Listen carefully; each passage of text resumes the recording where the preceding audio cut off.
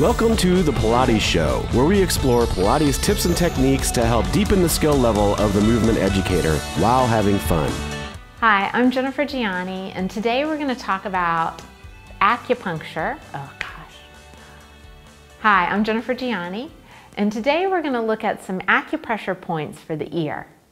So this is a simple, easy sequence that you can insert into mat classes or into reformer classes, basically really teaching your clients some self-care tactics that are nice and easy that they can take home with them right away. So we're going to start to trace the outside of the ear. So the first point is right at the tip of the ear, and you can just squeeze front and back gently but firmly. And this is going to correspond to creating more ease in the back and the shoulders. And who can't use that?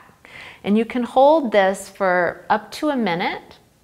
You can even do 2 minutes, right? You really can't go wrong with these acupressure points.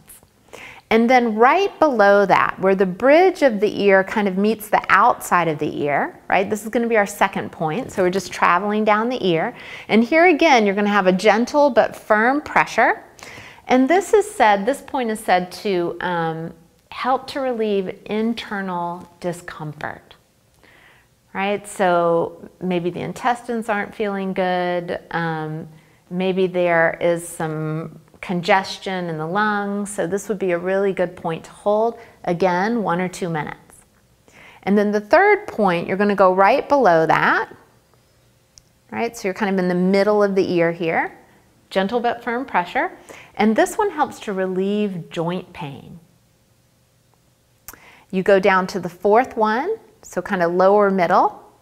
And this point is said to help to cure colds and sinus infections. If someone has a throat that they're feeling like is getting to the point where they might get sick, this is a good point to hold.